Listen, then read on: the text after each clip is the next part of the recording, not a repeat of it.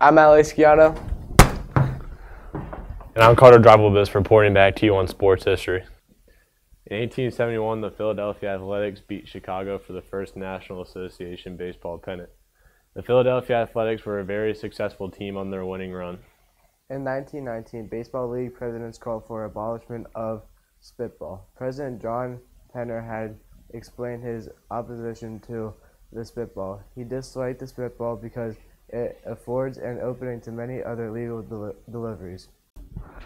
Thanks for tuning in for This Week in Sports History. Be sure to tune in next week as we bring you more sports history.